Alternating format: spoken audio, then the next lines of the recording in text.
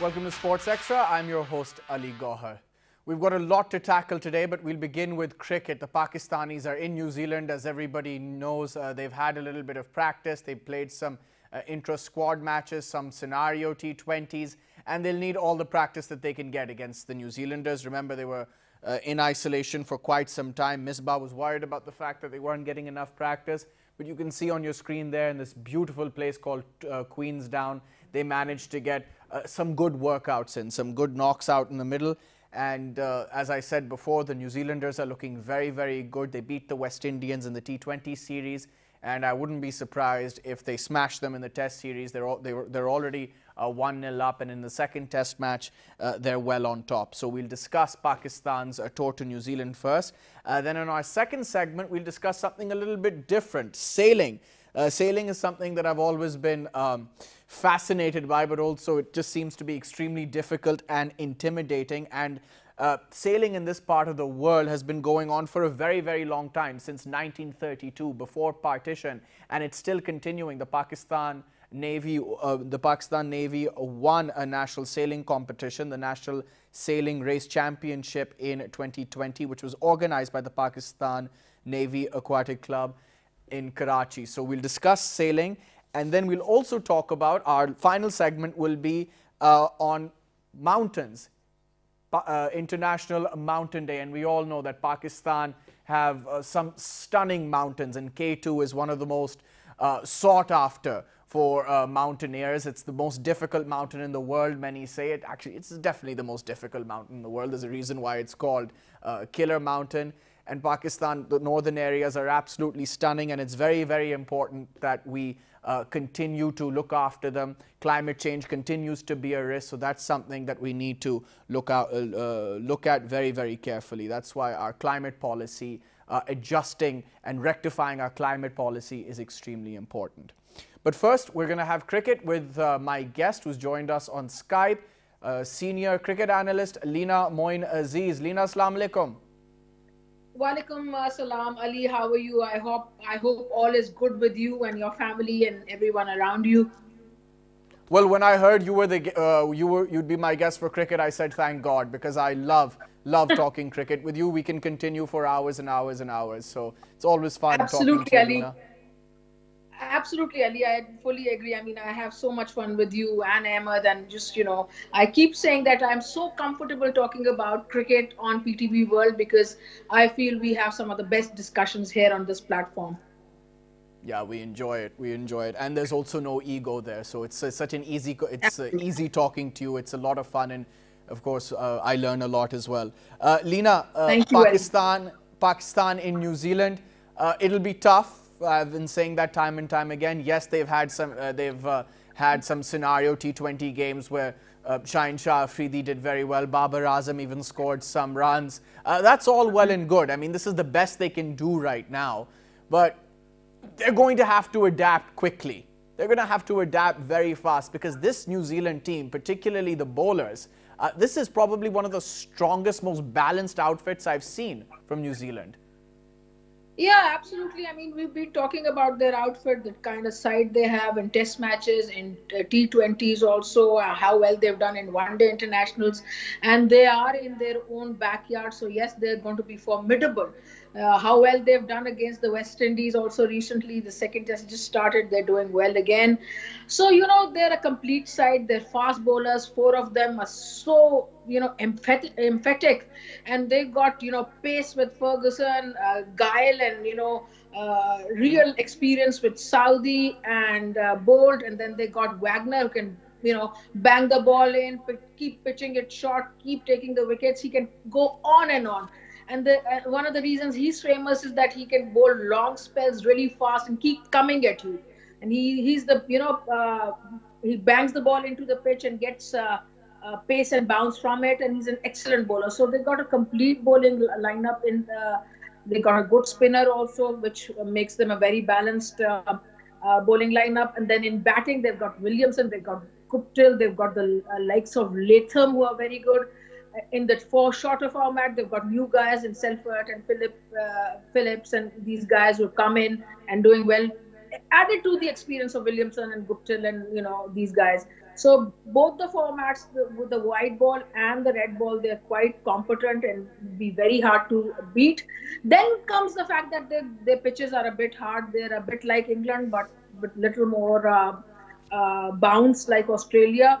So there's going to be seam, there's going to be bounce, there's going to be some swing.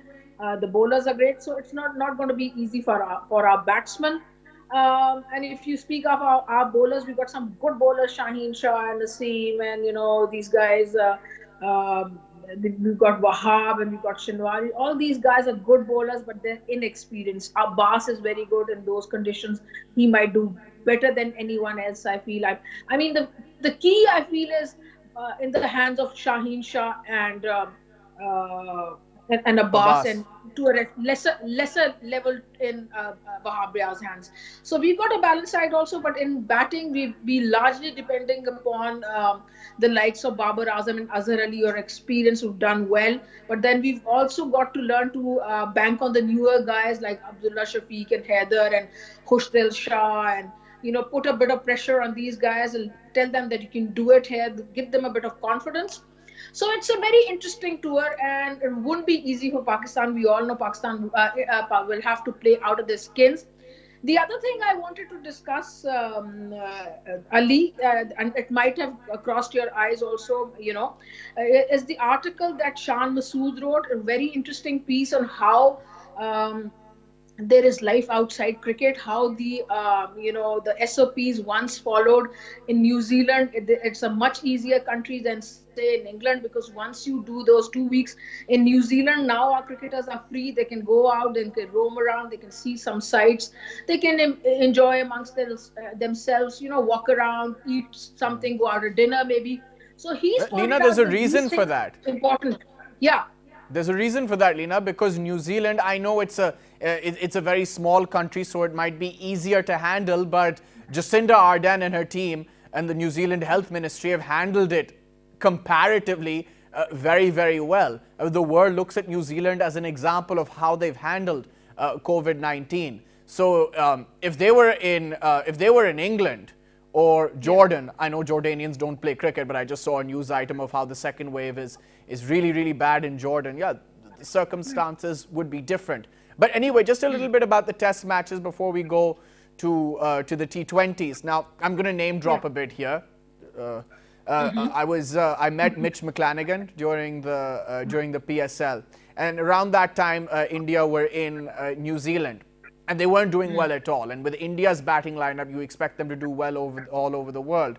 But in New Zealand, they faced a lot of problems through bold Saudi and the tall guy, Jameson. Now, and I asked Mitch McClanahan about that. He said, well, our wickets are really grassy, so the Indians are probably struggling with the grass. And I don't see the Pakistanis facing anything different. I think the wickets will have a lot of moisture.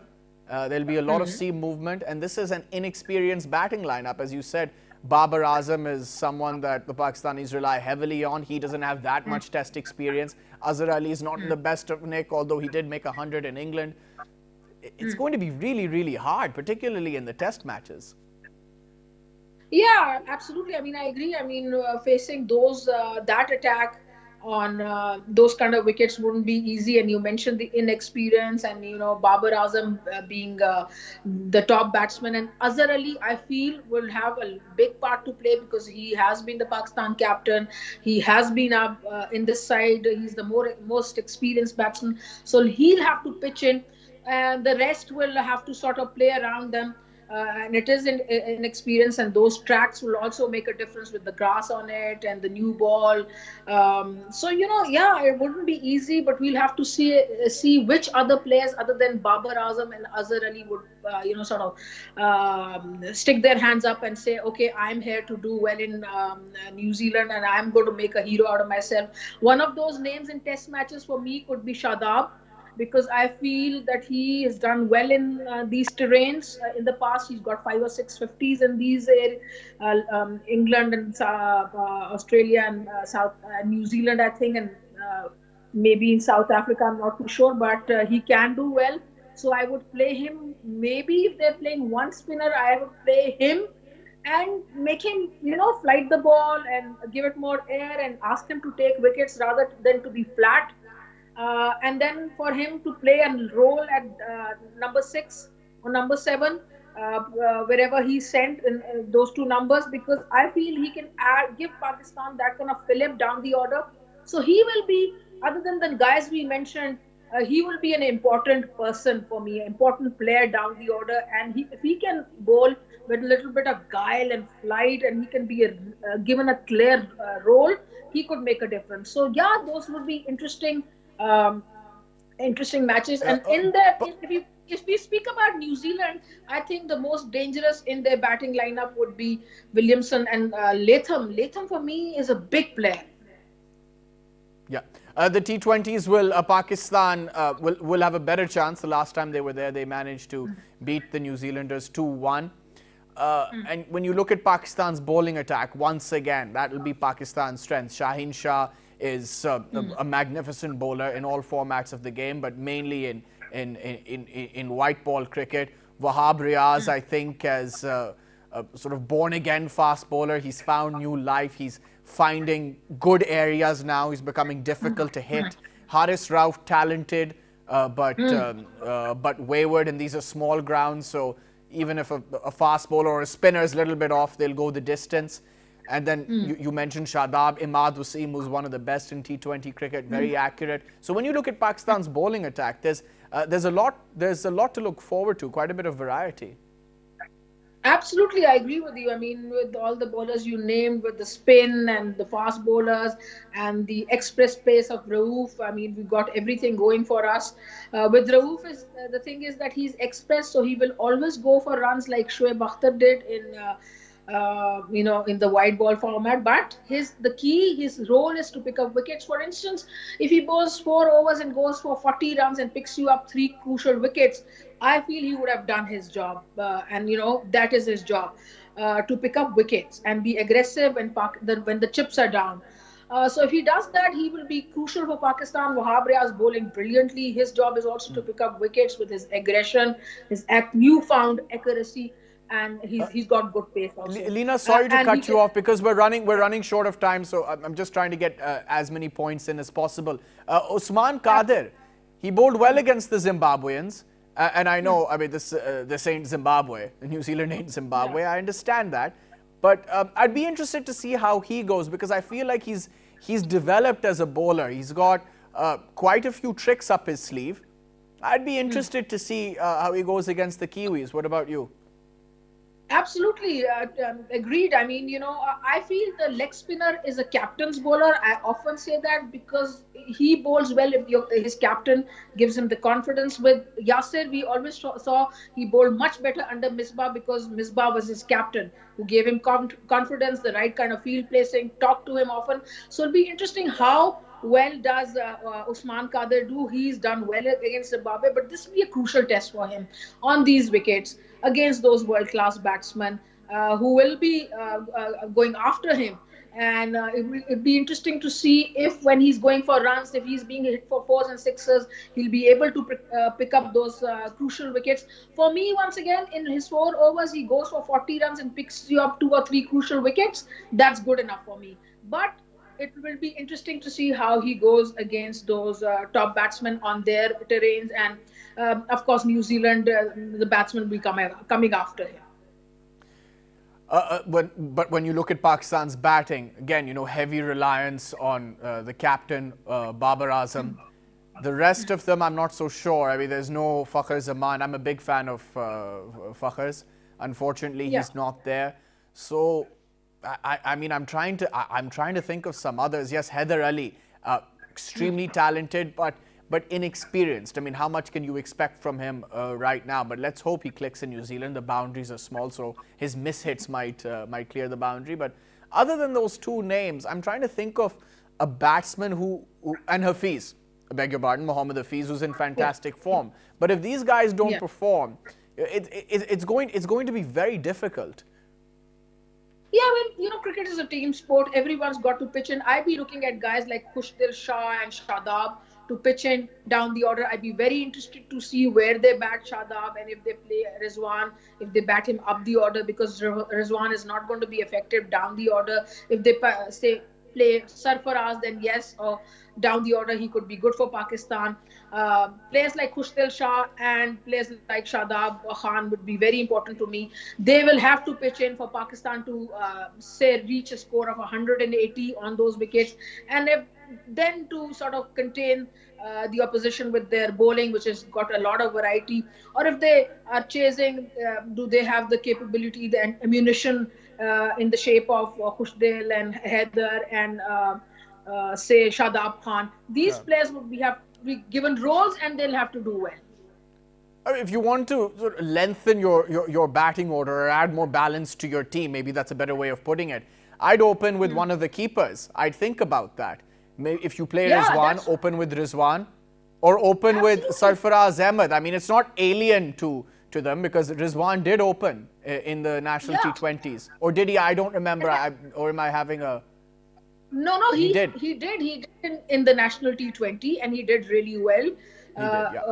You know, batting in the power plays where he can excel. I have been saying that if you give him, say, if he comes down the order and he's asked to chase 12 runs and over, he won't be able to do it. Let me be plain and simple, he wouldn't be able. But if you backed him up as an opener and give him those power play overs where he can get his shots in the gap and get those crucial runs under his belt, then he can even chase 10 to 12 runs if by then he has 30-40 runs under his belt.